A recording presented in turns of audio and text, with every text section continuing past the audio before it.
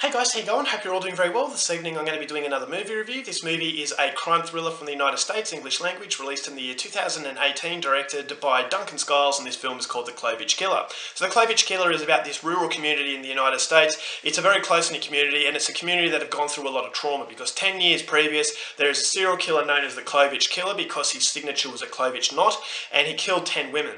Now, it's been 10 years since his last murder, so everyone believes that he stopped for whatever reason, but they never got the identity of this guy. So there's a lot of mental scars there for this town that they've never really been able to get closure on. And so they always honour the memory of these 10 women through each year, through a tribute. And there's a lot of sadness around. And so you've got the main character, who's this teenage boy, and he is the son of a father who is very recognised in this town. He does a lot for the community, and everyone really respects him. But then this teenage boy, when he stumbles upon something that he's not supposed to, he starts to suspect that maybe his father was the Clovehitch Killer. And so he doesn't believe it at first, but the more he starts to go into the father's garage, the more he starts to suspect that he's onto something. So he finds an ally in this girl who basically hasn't been able to let go of these murders because her mother was one of these victims. And so basically she is just really caught up in this, and every year she does an article, she writes about it. Everyone considers her a little bit weird, but she teams up with this teenage boy, and together they're going to find out the truth as whether or not this well-respected father is in fact the killer, and whether or not he is in fact stopped killing. So whether or not that is the case is something you're going to have to find out for yourself, because that's as far as I'm going with my synopsis. Now, my thoughts on The Clovehitch Killer. As far as serial killer films are concerned, I'm a massive fan. There have been so many great serial killer movies. You've got the South Korean film Memories of Murder. You had a very recent film from Hungary called Strangled. Just so many movies like Zodiac from David Fincher. All these movies that just create a lot of mystery. And it's about the case of trying to track down this serial killer. And this is where I believe serial killer movies should be like, is because they're not slasher films. That's not a serial killer movie to me. Serial killer films is all about the thrill of catching that person. And so when I saw Clovehitch Killer, I thought I definitely have to check this one out, because it actually looks very riveting. It did get very good scores on IMDb. A lot of people have been praising this, so I thought to myself, all right, well, why not give this a shot? It's an independent American film. I wouldn't say it's a horror movie. It's more of a crime thriller. So I thought, what is this going to produce? And I was hoping that it was going to produce something very memorable, and thankfully it does that. It's not a perfect movie. I believe that the second half of this film is nowhere near as good as the first half, but what this movie does very well, it captures you. It captures you in a sense of unnerving quality. The unnerving quality is because you don't know who the bad guy is, who the good guy is, and so when you have no safety barrier, it does feel very awkward. And so you've got this Clovehitch Killer. Straight away it sets the mood. It tells you that these 10 women have lost their lives, but they've never caught this killer.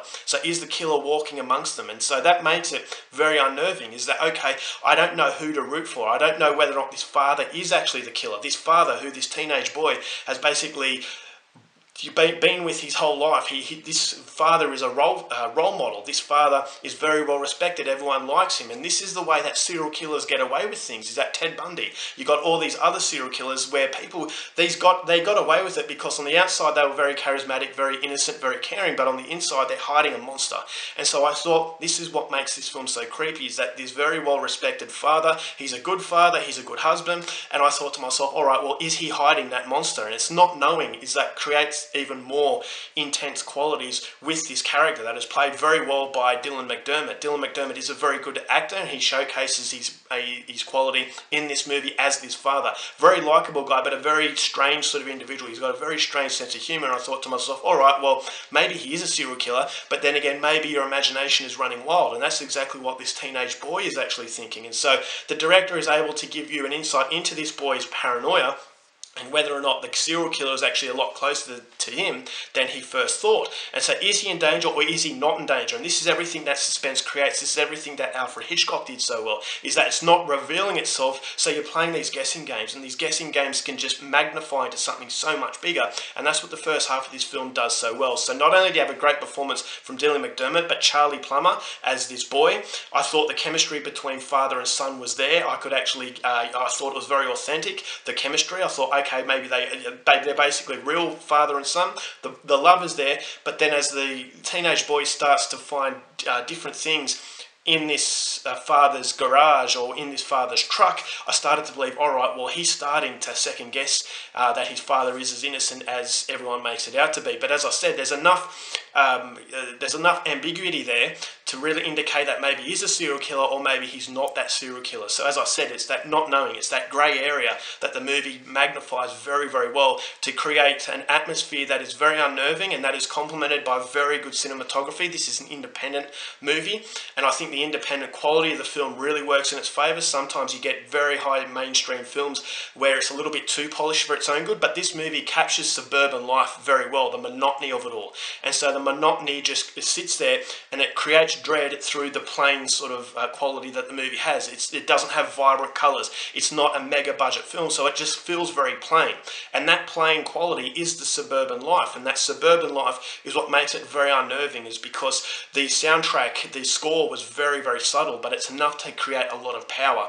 And so the power magnifies through and it combines with the paranoia of the psychology and the very dreary sort of cinematography to create that tight bubble that is just engulfing you and making the hairs on the back of your neck stand up. And so I thought psychologically in the first half of this film, it was a homage to Alfred Hitchcock. As I said, it's not knowing where the bad guy is. Is he a bad guy or is he not a bad guy? And that to me is much scarier than actually knowing this, because when you actually know, then you can actually take sides. And so the supporting cast, I thought, did a very good job, but it's definitely Charlie Plummer and Dylan McDermott that really stand out, and so that was something that I really, really liked. I thought that the movie doesn't really rely on violence. It relies, as I said, on that anticipation that something could happen, and so I thought that was very good. But unfortunately, this is where I start with the negatives. I believe that the movie's a little bit too long and it reveals itself way too early. So when the second half reveals itself, it loses all of the quality that the first half had. That first half had that build-up of something very bad happening, is that I didn't know where the bad guy was, but when it reveals itself, then all of a sudden it tracks down territory where I thought it was getting a little bit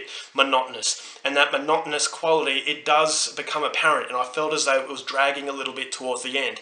And so when the end approaches, I thought to myself, there were a few occasions where the movie could have finished, but it goes on a little bit too long. And as I said, it's because it reveals itself. If it didn't reveal itself and it kept playing those mind games right up until the end, I thought it would have been a lot better. They definitely reveal it way too early.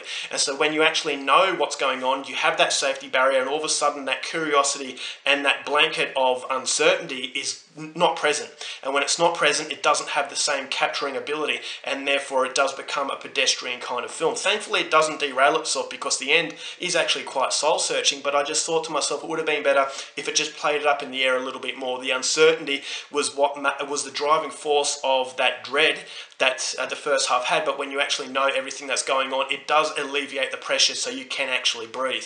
And so it's not the very suffocating atmosphere that is sustained from start to finish, which does become a bit of a disappointment, but it's not enough to derail it. It's still a very good serial killer film. If you are a fan of serial killer films, I would definitely recommend this one. It doesn't rely on violence, it just relies on the people that you love, and maybe the person that you love the most, and that's your role model, maybe they aren't as good as you think they are, and how devastating that can be on a father-son relationship. And so if this sounds like your kind of thing, Clovehitch Killer is definitely one I would recommend. I thought it was very impressive, and as a result of that, I'm going to give it 3.5 stars. Alright guys, that's it for my review. Hope you enjoyed it. Till next time, keep watching movies, and I'll see you there.